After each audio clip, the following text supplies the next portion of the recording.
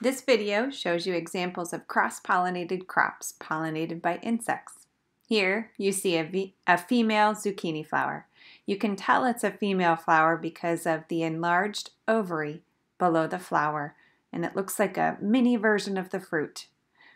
Next, we pan over to a nearby male flower also being visited by a bee.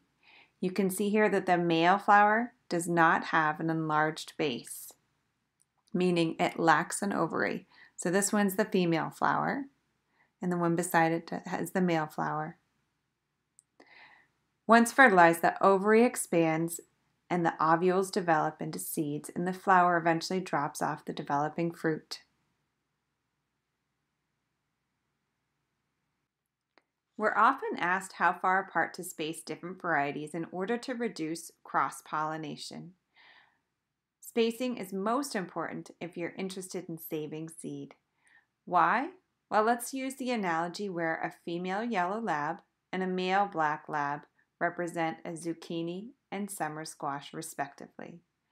If the two dogs mate, their traits don't change.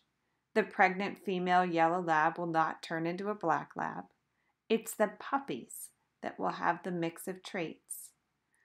If the pollen from a summer squash is transferred to the female zucchini flower, the resulting zucchini will not look any different than the zucchini pollinated by a male zucchini flower.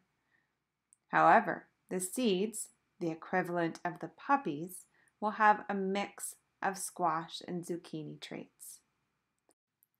When home gardeners get odd surprises, it's typically because the seed source didn't adequately isolate different varieties from one another, and therefore the next generation, those seeds will produce a plant with a mix of traits from both of those parents.